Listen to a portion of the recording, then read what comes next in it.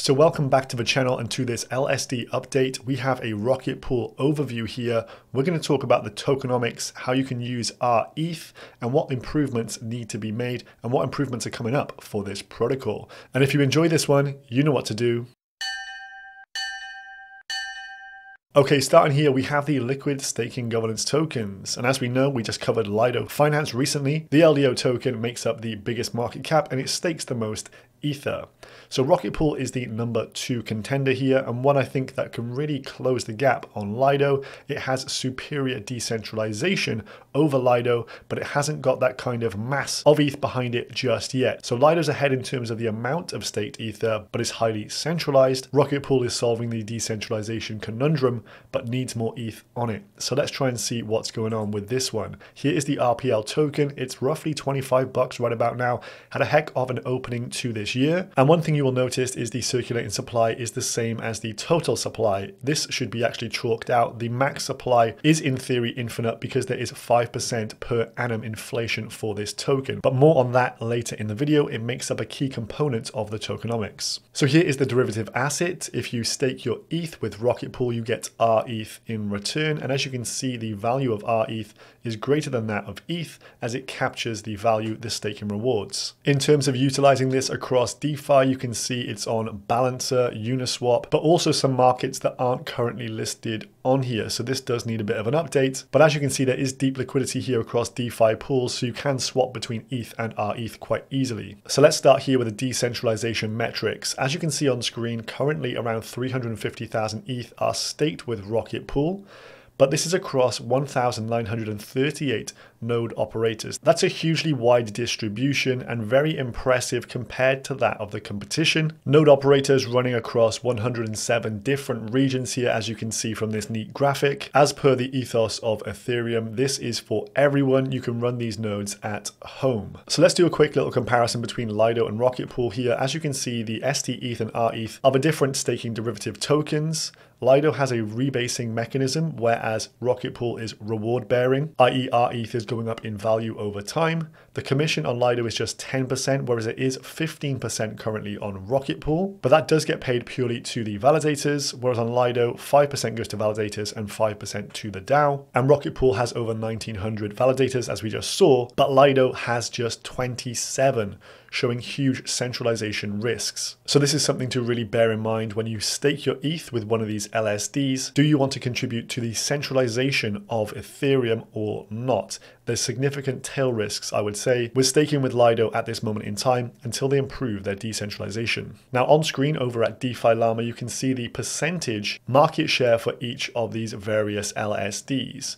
The pink down here is that of Rocket Pool. It's gone from around 4.5% up to around 5 to 5.35% almost currently. And as you can see from the blue at the top, the amount of market share for Lido has been slowly creeping down. So slow progress being made by Rocket Pool, but I think this will continue and they will eat up more market share during the course of 2023 with some major upgrades we're going to discuss. So you have two options when you come to Rocket Pool. You can stake and run the node itself. So this would make you a node operator, and this would require you to post up 16 ETH yourself, and then you would be allocated another 16 ETH from the staking pool to your validator from these guys here. These are kind of like the normies, maybe just me and you. We could start staking here with just 1% of an Ethereum. Being a node operator requires a bit of know-how, technical expertise, 16 ETH in collateral, and of course good maintenance and uptime. But for that you do get higher commission. So you get 15% commission from the normies, taking the APR from around 6.97, whereas a normal staker gets around 4%. This is all non-custodial. They can't rug you of your funds, but there are slashing risks involved with staking ETH. But Rocket Pool uses an insurance model utilizing the RPL token to reduce the potentiality of ETH being slashed itself. So here is the actual Rocket Pool interface. You would come, connect your wallet, enter in the amount of ETH in your wallet, however many you want to stake, and then you would receive rETH once that deposit is confirmed. And as you can see, the average return currently around 4.1% APR. So you've successfully got some rETH. Where can you use it? Now this is not an exhaustive list on DeFi Llama. There are a few more protocols I found that you can use rETH within, but these are some of the main ones. And as you can see from the TVL on the right hand side, millions of dollars in TVL on these various projects at the top. But as we go down the list, maybe this is one of the weaknesses for rETH right now. Not too many protocols it's tapped into as of yet. This list's just 24 and not huge TVL as we go down the list.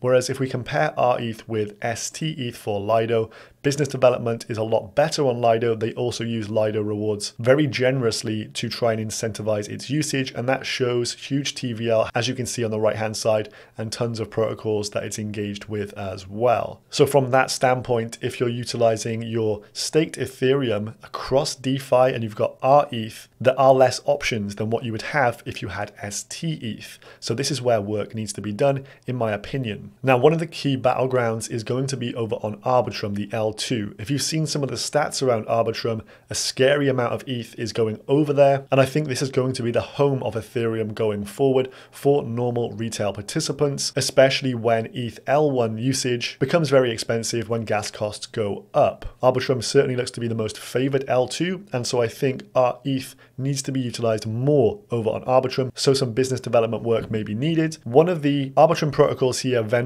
finance, this is a borrow lend protocol. It's not listed on DeFi Llama as of yet, but they do have rETH enabled over on here. So you could collateralize your rETH and on the flip side, take out maybe a stable coin against it or maybe wrapped Ethereum. And at that point, the L2 Arbitrum is really at your own mercy as stables and wrapped Ethereum are utilized absolutely everywhere. During some investigation work over on Twitter as well, I found that they are teaming up with Polygon as well. That is a notable L2 environment, which could also be bullish for the usage of rETH cross-chain. Now let's take a moment to look at the bullish catalyst ahead for Rocket Pool ETH and also the RPL token as well. So this is the only token in the liquid staking derivatives that really does capture value from the growth of the amount of staked ETH it takes on. So currently each node operator is required to stake 16 ETH for themselves. So this does require a bit of a barrier to entry. That's around 16,000 bucks plus. And maybe for a home user, you might be able to spin up one or two, but the likelihood of you doing multiples beyond that is quite unlikely for many, so out of the reach for most.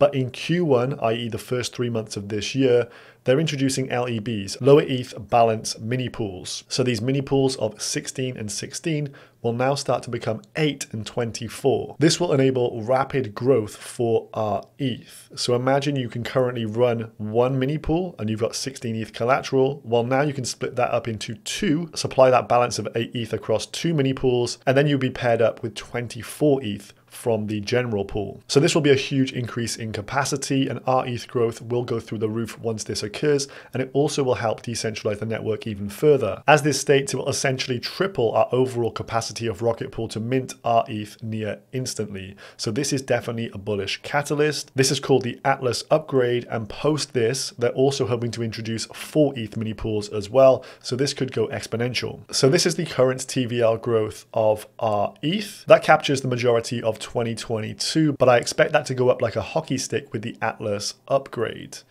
Now here's where the tokenomics really fine-tune and are impressive with this.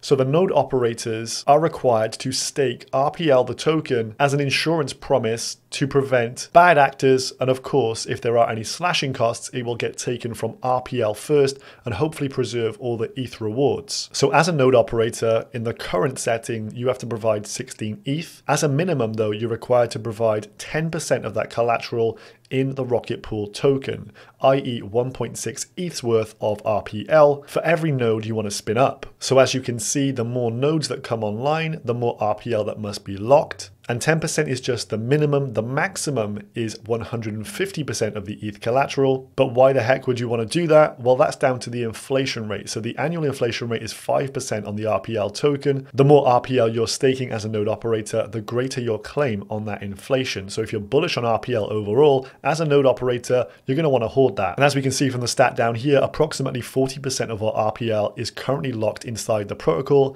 in just under 12 months. And this is insurance collateral for for the staked ETH. So in my opinion, a very good flywheel that will see the RPL token market cap go up over time. And just to add, out of that 5% per annum inflation, 70% of that goes to the node operators who are staking RPL, 15% to the Oracle Treasury, they also have to stake RPL, and 15% to the DAO Treasury. Now this tweet caught my eye. Ryan Salkis of Masari asking what are the main themes you want us to look at, and then Johnson here replying, risks and opportunities surrounding LEB8, that Atlas upgrade we just talked about, dispersing the nodes with Obel Network DVT, that is distributed validator technology, and rehypothecating the stake with Eagan Layer. This again is something else we're going to have to dive into on the channel. Eagan Layer is coming, and this allows for the restaking of staked ETH. So in this post by Jasper the Friendly Ghost, this is an epic post, I'll leave it down below, gives the real bull case for Rocket Pool overall. He states that Rocket Pool and Eagan Layer continue to communicate on how the two protocols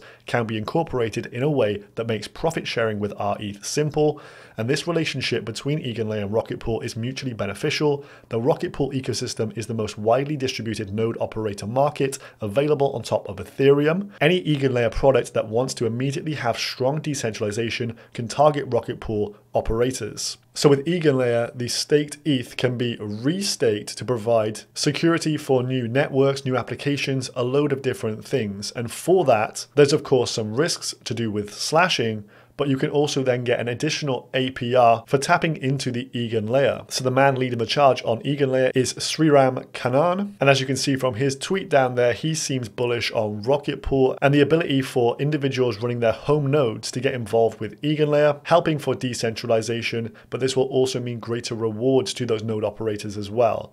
So if there's a financial incentive to run a node utilizing Rocket Pool with this kind of partnership, this again will help boost the amount of Rocket Pool nodes and the amount of rETH overall. So I think this will help close the gap in terms of market share on the competitors, and namely Lido. I certainly think Rocket Pool here has a very much bullish case within this new era of Ethereum staking. We've weighed up some of the pros and the cons here, some of which are going to be answered over the course of the next few months, and some that just require some business development work. But let me know your thesis on Rocket Pool down below in the comments section, and is this one to add to the portfolio for the long run?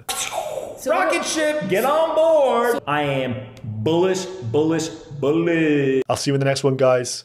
Peace.